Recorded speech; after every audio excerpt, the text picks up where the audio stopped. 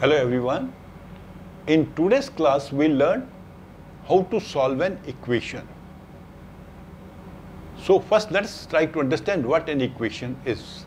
Equation is basically a mathematical statement of equality. It is a mathematical statement of equality. That means it has two sides and the value of both sides is equal. Let's say 4x plus 1 is equal to 6. This is a mathematical statement. It has two sides. This is the left side and this is the right side. And the value of both sides is equal. So that is why it's called an equation. Equation word is derived from this word equality. That is one thing. Second thing, an equation normally has one or more variables which are denoted by the letters x, y, z or a, b, c or l, m, n. So it may have one variable or more than one variable. It has a coefficient, and coefficient is a number which is multiplied to the variable. It will always appear before the variable. So here 4 is the coefficient, x is the variable, and it may have one or more constants. Constants are those numbers whose value does not change. Here 1 and 6 are the constant. So it is in this equation the variable is appearing only in one side, but there could be situations where the variable may be in both sides. For example, 2x plus 1 is 4 minus x. So here there is one variable in the left side and same variable is also appearing on the right side. This is a linear equation in one variable. Why is it linear equation? Because the power of x, that is the power of the variable, is 1. When the power of variables in an equation is 1, it is called degree is 1. So it is a linear equation. For example, 2x plus 3y is 4. This is a linear equation in two variables. The power of this is 1 and power of this variable is also 1. 3x plus y minus z is 4. This is a linear equation in three variables. The power of each variable is 1. This is linear equation in one variable. This is linear equation in one variable where the variable is appearing on both sides, left side also and right side also. This is a linear equation in two variables, and this is three variables. If the degree is 2 or 3, it becomes a equation with higher degree. For example, 2x square plus 1 is equal to 0. This is a quadratic equation because the power or the degree of variable is 2. A cube plus a square plus a is equal to 1. Here the highest power of the variable is 3. So it's a cubic equation. So today we learn how to solve a linear equation in one variable. Now in a linear equation, you can carry out same mathematical operation on both sides and the equality will be maintained. For example, here if I add 2 on both sides. So I am adding 2 on both sides. 4x plus 1 plus 2 is equal to 6 plus 2. Adding 2 on both sides. The equality will be maintained. The balance of the equation will not be disturbed. Supposing I was to subtract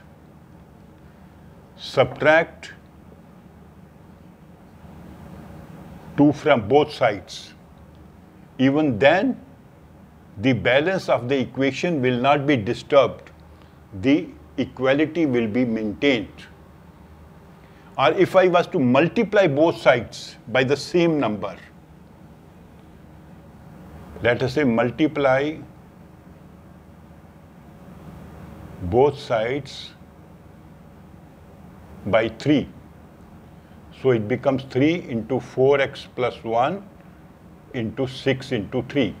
I am multiplying both sides by 3. Even now, the balance is maintained, the equality is maintained. Or supposing I was to divide both sides by 3. Divide both sides by 3, 4x plus 1 divided by 3, 6 divided by 3. So you can carry out same mathematical operation on both sides. You can add same number, you can subtract same number, you can multiply both sides by the same number, you can divide both sides by the same number. The balance will be maintained, the balance will not be disturbed.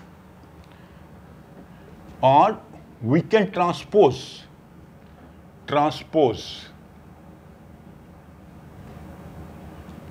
a term from one side to other.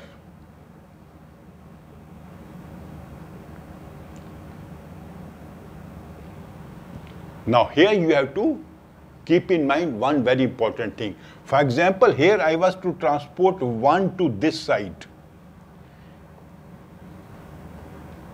I am transporting 1 from left side to right side. Now it will become minus. If it was being added here, it will be subtracted here. If it was being subtracted, it will be added. Let us say 2x minus 1 is 6. Now if I shift 1 to this side, 2x is equal to 6 plus 1. It was being subtracted here, it will be added here. This is very important. And students often make a mistake while transposing the terms. When you transport the term, if it is being added on one side, it will be subtracted on the other side. If it is being subtracted on one side, it will be added to the other side. For example, we can also, let us say this equation.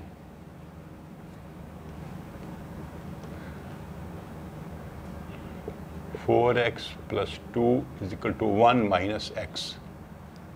Here we can transport this x to this side. 4x plus 2 is equal to 1. It was being subtracted here, it will be added here. Now I can transport 2 to this side. 4x plus x is equal to 1 minus 2. Because it was being added here, it will be subtracted on the other side.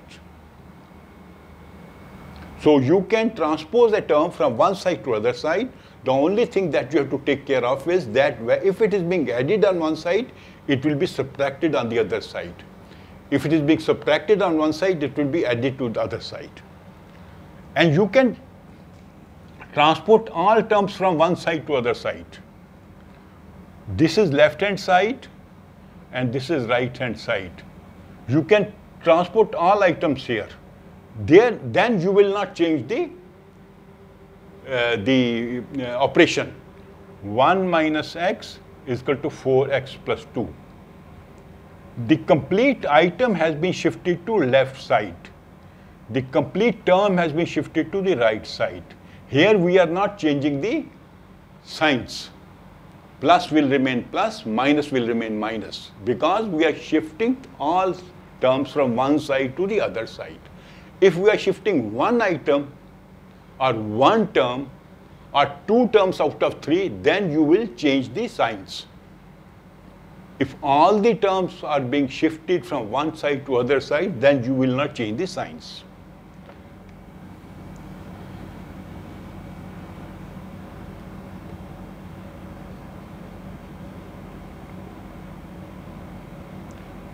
Now, what is the meaning of solving an equation?